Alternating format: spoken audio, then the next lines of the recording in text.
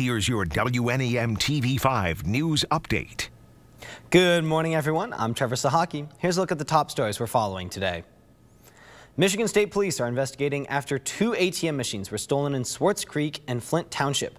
Both PCF Bank ATMs were recovered, as well as a stolen pickup truck.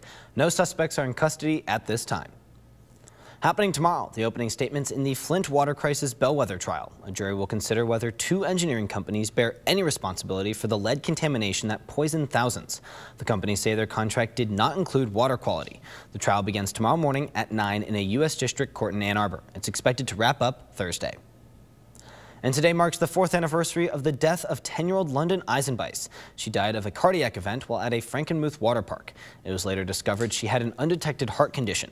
The London Strong Foundation will be selling London Day Blue Out shirts at Bubble Bee Tea in Grand Blanc.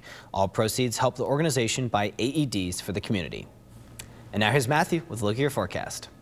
Thank you, Trevor. Good Sunday morning. We are expecting a little bit of a breezy Sunday, but just slightly less breezy than Saturday, and just a few snow showers coming in on this Sunday morning. Past that, though, generally a dry Sunday. But as far as those wind gusts go, up to around 20 to 25 miles per hour out of the northwest, eventually seeing improvement by dinner time and especially into the upcoming overnight hours. Actually looking at a fairly light wind for this Sunday night. But wind chills today staying in the lower 20s through the day, although in the 20s, that is a tad warmer than our wind chills from Saturday. And our high temperatures this afternoon just above freezing for the Tri-Cities, 34, 36 in Flint. However, only looking at the middle to upper 20s up north as a cold front is moving through, so that's not going to allow them as much time to warm up through this Sunday. A few snow showers and flurries coming in up north too, along with that cold front, but those will move out by the afternoon. We are talking a dry Sunday afternoon and dry into the overnight with skies clearing out. Just a cold start to Monday morning with temperatures in the single digits. Then a few snow showers coming in up north on our Monday afternoon and into the evening. A few of those lingering into Tuesday morning.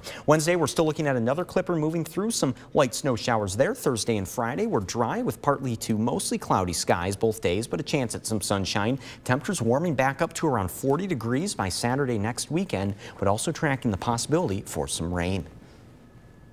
Remember to tune into WNEM TV5 on air and online 24/7 for the latest news, weather, and information.